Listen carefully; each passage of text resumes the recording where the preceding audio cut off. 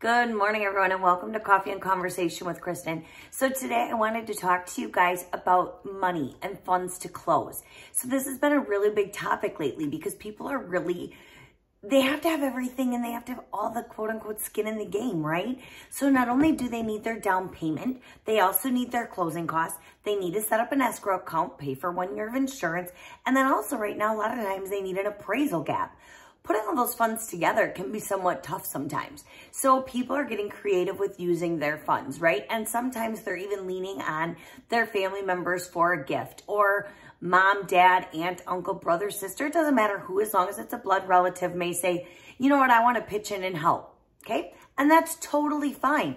Conventional, govvie loans, it doesn't matter. Gifts can be used, okay? Now, some of the important things to remember is that when you're using a gift, on a conventional loan, we will need a gift letter, okay? With that gift letter, the giftor has to be willing to tell us their name, address, phone number, even the last four of the bank statement, account number that the money's coming from, and then they can simply write a cashier's check to the title company for closing.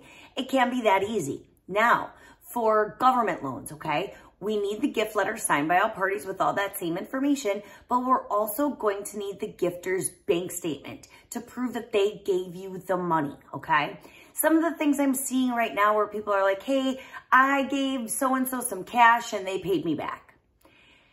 Guys, it doesn't work that way. We don't know where that money's coming from. And here's some of the things. It's not because we necessarily want to be super nosy about it. There is a rhyme to our reason, okay? And here's what they are. One, we need to make sure that the funds are coming from a qualifiable source, meaning a blood relative.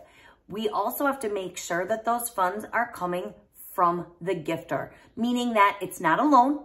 There isn't a price to repay that, okay? If it is a loan, we need to incorporate that into your debt to income ratio. If it's a gift, it should just be what we call a gift. It shouldn't be a loan. There should be no willingness or have to repay, all right?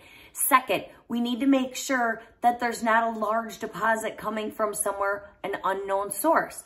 Let's say a friend. Let's say a friend of a friend.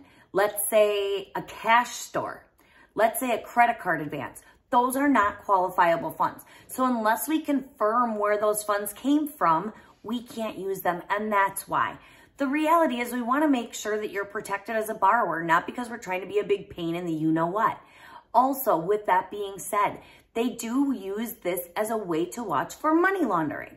Now, that might sound funny because you or somebody you know may be like, money laundering, what? But the reality is it does happen, and it has happened, which is why we now have to watch for all of this.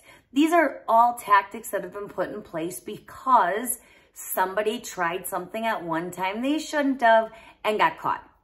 Okay, so while it's not fun and it can be a little bit of a headache, it's really important that you know that if you're getting a gift, what that looks like, what we will need to give that gift or to use that gift towards your funds to close, or we simply can't use it.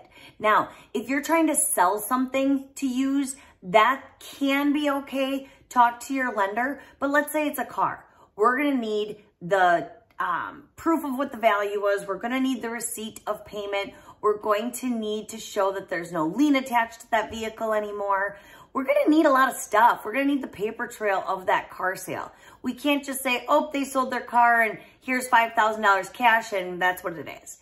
I wish it worked like that. Sometimes it would be easier on all of us, but it doesn't. So just make sure if you're trying to combine funds to get your down payment, closing costs, an appraisal gap, whatever it is together to do this, that you're really talking to your lender about it so that they can help guide you.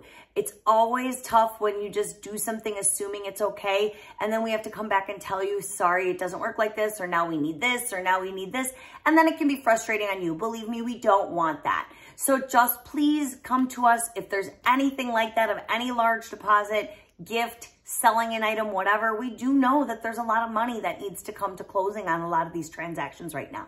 So it's important that we work together as your advocate and as your team player to make sure that we're making it as easy on you as possible. If you have any questions about this, a gift, or any funds to close, Drop your comments below or feel free to reach out. My contact information is also below. My name is Kristen. I'm with Guaranteed Rate. I am happy to help get you set up for your home loan. Thank you so much. Have a great day. Bye-bye.